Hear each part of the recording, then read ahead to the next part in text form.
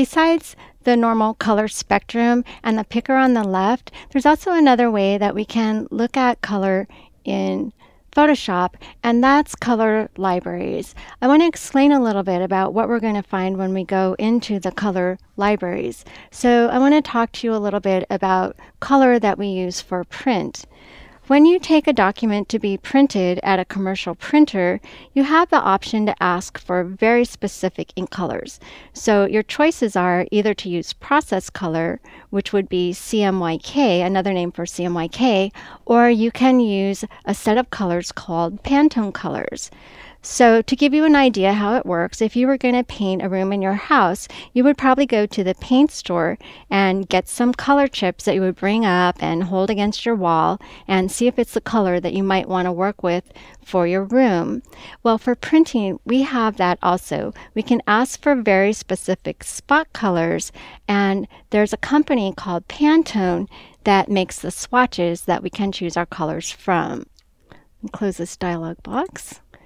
And we can go here to the Pantone website, and you'll see over here on the left how they have these different swatch libraries. And they have them not only for graphics and multimedia, but they have them for fashion and home, plastic, like all kinds of color swatches that you can get, which is kind of cool because you could have a painting on your wall that has the same colors that match your drape if you wanted to by using these different color libraries. And this is a picture of what the swatch book looks like. And you can see that there's these little squares of each color. Underneath the squares, there's some writing, and that would have a particular Pantone color number. And then sometimes they also tell you what the equivalent CMYK or RGB value would be for that particular value. So if you've chosen a color from the Pantone swatch book and you want to use it in Photoshop, then you can go to the color picker to see that particular library. So I'm going to click on this foreground color swatch again to bring up the color picker window. And over here on the right, notice it says color libraries. If I click on the color libraries, it brings up a list of color books that you could choose from. So Pantone has more than one swatch book.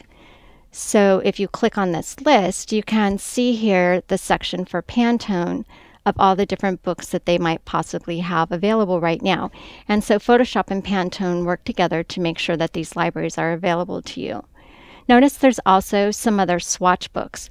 So Pantone colors are used mostly in America, but in other countries you might be using different Pantone or different swatch books depending on where you are.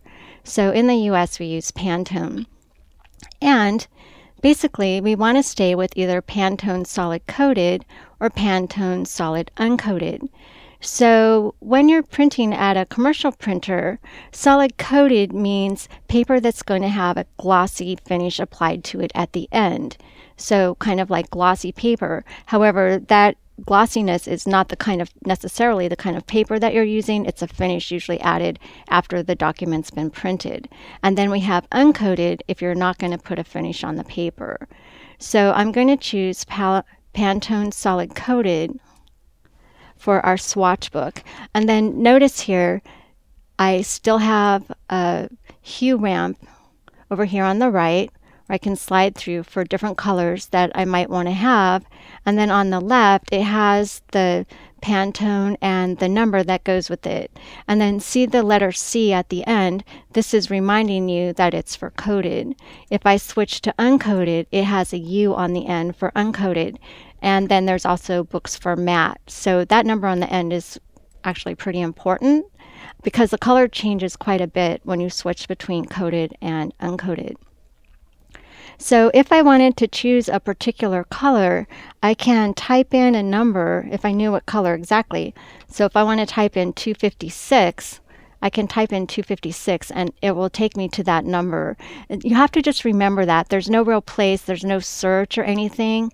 You just have to know that if you start typing the number, it'll bring you to that section of the particular Pantone swatch book. So here I've chosen a Pantone color, and notice it has warnings for both print and for web. So for print, what they're going to do is make a spot color. It's not a mix of cyan, magenta, yellow, and black. It's a special ink mixed specifically to get this particular color. And because of that, it's called a contract color. If you ask for this color, when the printer prints it, he uses a little densometer, he checks the color, and he makes sure that it matches exactly the Pantone color that you've asked for. So often, things like logos will have a Pantone color applied to them so that you always get that exact color to maintain your branding. So a little bit about Pantone. You can choose a Pantone color this way and then choose OK. And that will be the color that you're working with now in your swatches panel.